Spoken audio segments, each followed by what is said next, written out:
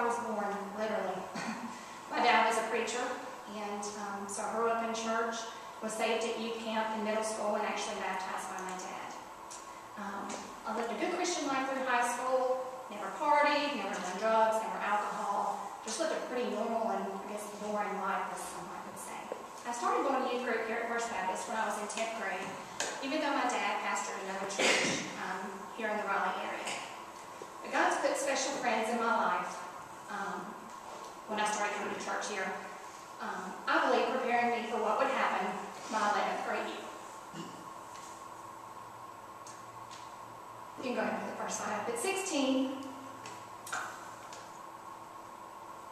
this is my dad, and he passed away suddenly from a massive heart attack. Still don't understand to this day why a preacher, such a great godly man, father, was taken so suddenly. And I still don't understand, like I said, but I know that God used that time to draw me to himself. I no longer had an earthly father and had to rely on him to fill that void. I was a daddy's girl, being the youngest of 3 children and the only girl, but God used this time also to form a special bond between my mom and I am so thankful for that even today. And that's my mom. I went off to college, of course, and kind of drifted away from having that close-knit relationship with God. I was still in church every Sunday playing the Christian role, but just wasn't living the Christian life that I should have been, or being the example I should have been. Living worldly ways and in and out of several unhealthy relationships. I finally married in 2005, and 3 years later, God blessed us with our first child, and that completely changed my life and my lifestyle.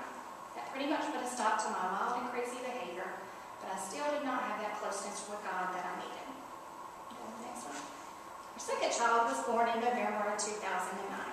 My daughter was born happy and healthy, with no health problems and hardly no sickness her first year of life. Right after she turned a year old, the next one, she seemed to have a cold that wouldn't go away. After several doctor's visits and medicines that did not seem to be working, which was a mother's instinct, and knew that something else was going on. After a couple more doctor's visits, and the thorough physical exams and the blood work that they did, the doctor warned me that she could either have a bad virus or possibly leukemia, which is most of you probably know is cancer. She immediately sent us to UNC Hospital, where several more tests and scans were performed. And on December 5th of 2010, my baby girl, at 13 months old, was diagnosed with stage 4 neuroblastoma, which is cancer. She had a large tumor covering her liver, which was so large that it wrapped around into her back. The day she was diagnosed was also the anniversary of my father's death. Why in the world was this happening to me? Couldn't have been any other day, you know, and why December 5th? I spent many hours and days in the hospital room crying out to God to heal my daughter. She underwent 6 rounds of chemo, a resection surgery. You can show that next slide. This was her in ICU, where she literally fought for her life for a week straight. Had to have a G-tube placed, a stem cell transplant, radiation, 6 months of antibody therapy. We did not hear the words cancer-free until January of 2012. She finished treatment in March of 2012. You can show the next slide. This was the bath she got to take after she finished her treatment, and her Groviac line, which was what they used to give her chemos and stuff, was removed. She was not able to have a bath for 18 months. Not that she didn't have a bath, but not a normal bath, but she could play in the water and such. So here she was enjoying her first bath for 18 months. I grew so close to God during this time because I've never felt so hopeless any other time in my life. Hopeless and helpless. This totally rocked me to the core, and having to see my baby girl literally fighting for her life every day, and there was nothing I could do. I had to realize that God would bring healing to my baby girl when He saw fit, whether that be here on earth or by healing her in heaven. And I also had to hold firm to the truth that my Jenna was His child, and He loved her more than I could or did. A hard truth to accept as a parent, because you can never imagine someone loving your child more than you, but He does. And Psalms 139:13 says, "For you created my inmost being, you knit me together in my mother's womb. He knew she would have cancer before she was even born. And he also knew that in his timing, not mine, that he would heal her body of this cancer. I thank God every day for bringing healing to her body, and also ask every day that he keep her that way.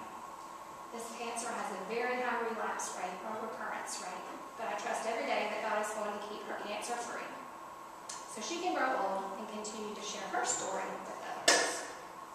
She will celebrate a year cancer-free in March, and I give God all the glory. You can show the next slide.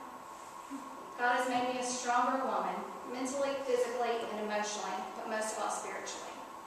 I've always thought of myself as a strong woman and wondered why God felt he had to test me just to see. But I know he's used all these tragic circumstances in my life to bring joy and appreciation for every day he gives me on this earth. Because there's one thing I know, is that it can be taken from you in the blink of an eye.